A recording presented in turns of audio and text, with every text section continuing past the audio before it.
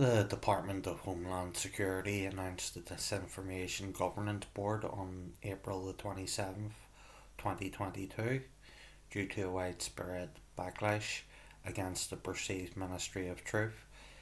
It was paused on the 18th of May, and the head of the board, Nina Jankowicz, resigned.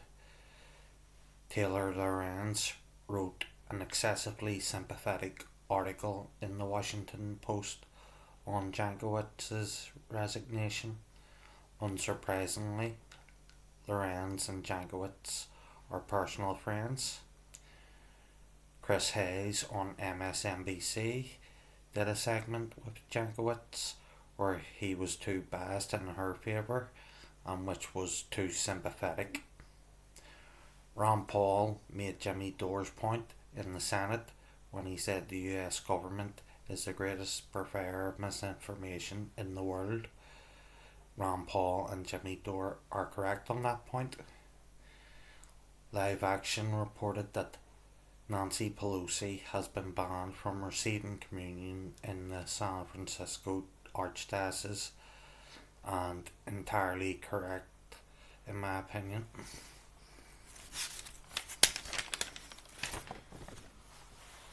The Telegraph, Metro, the Daily Mail, the Times, the Daily Mirror and the BBC reported on a story about a Nazi paedophile, aspiring cannibal, who attacked his ex-girlfriend with a machete on camera.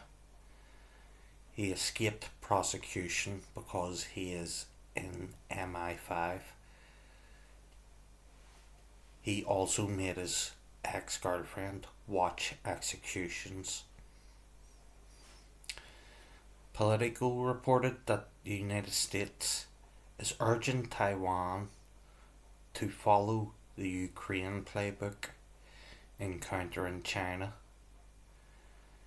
A Chinese government spokesperson said that the United States admits Taiwan is part of China but keeps talking about the mainland's potential aggression against Taiwan.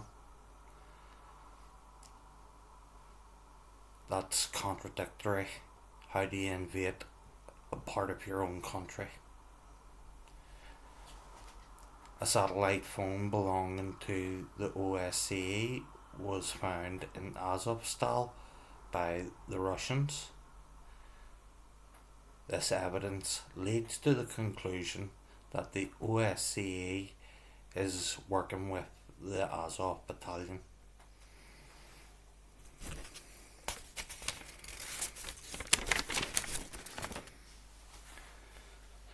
Politico reported that Liz Truss wants NATO to expand into the Indo-Pacific region and to protect Taiwan.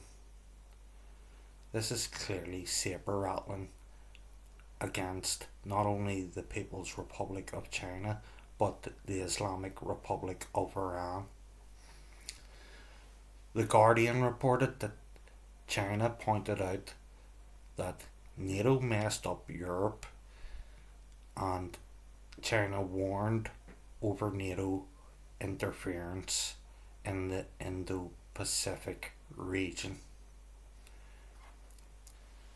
The BBC, the Telegraph, ITV and the Guardian reported that Liz Truss wants Moldova to be equipped to NATO standards.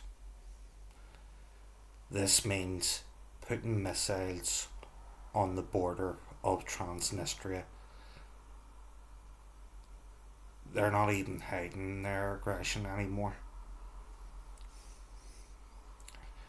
A Croatian representative to the EU said if the EU wanted to prevent war, they would sanction Saudi Arabia and the United States, not just sanctioning Russia.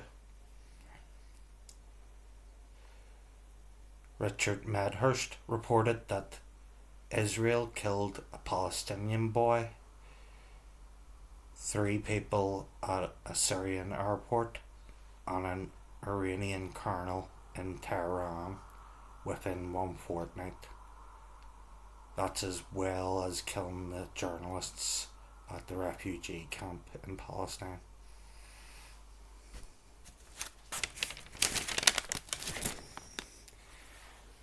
NDTV reported that the United States State Department removed the One China policy explanation from its website. That is significant, and it shows their malevolent intentions towards Taiwan. Business Insider reported that NATO brand beer is on sale in Finland to propagandize the country into NATO membership. So more missiles on Russia's border, that will work out well.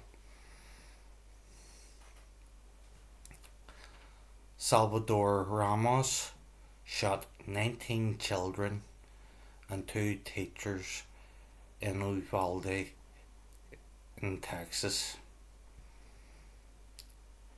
KDRV reported that 81% of the students at Robb Elementary are economically disadvantaged. The BBC showed footage of the police standing idly by as parents shouted, "There's a shooting." As for the Border Patrol agent who stopped the shooting, he almost died as there was a bullet hole on his helmet.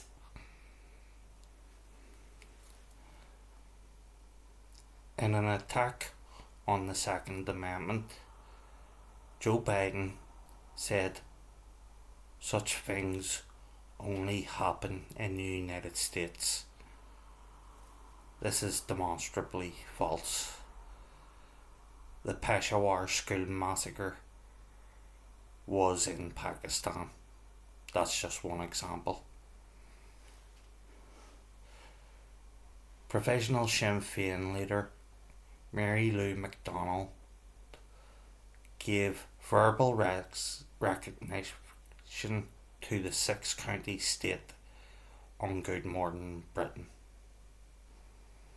That shows what kind of party Professional Sinn Féin is. And I'm sure that 250,000 who voted for them recently are feeling glad about their votes. Well done.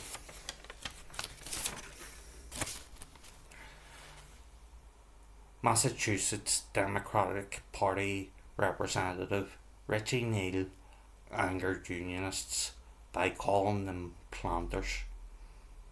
He defended it by stating that the term was historically accurate.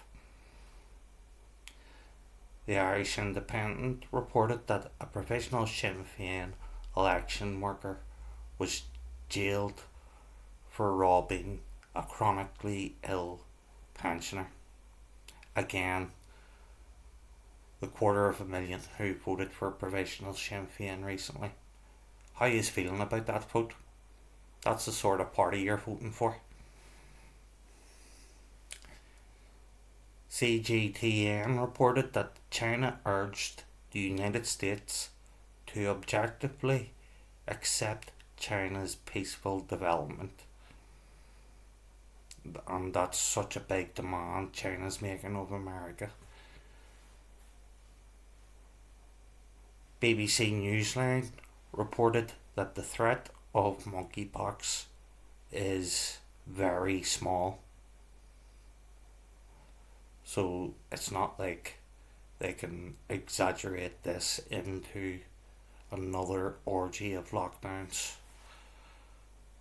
The BBC reported that the Tories introduced a windfall tax to distract from the Sue Gray report on the Downing Street parties.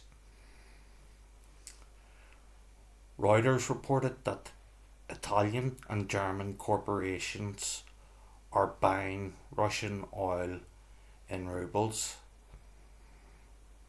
That's a death knell for the petrodollar.